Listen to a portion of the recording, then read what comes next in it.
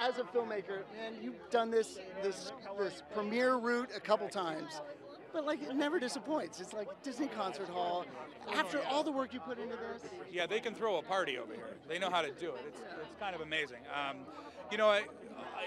These things can get so small while you're making them. It could just be a couple people in a room writing or cutting images together, and then you come to something like this, and it's so big, and there's so many people who are about to sit in a theater and watch it and enjoy it, and it's just that's the magic of movies to me is something that can go from something so small to so massive in a matter of weeks.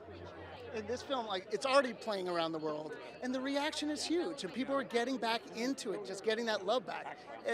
And how does that feel for you as being like helping craft where it goes now, and you are pushing it further than it's ever been?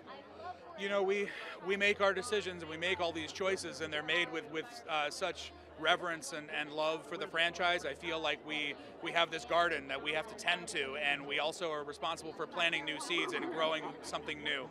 And that it's very delicate and very careful, and we have to be thoughtful. And yet, when we do it and people react in this way, it's just deeply satisfying. It's emotionally satisfying for all of us. And there's almost nothing like seeing it in a big theater. How are you excited for tonight? Oh yeah, I can't wait. I mean, it's Disney, let's do it. Let's get it done.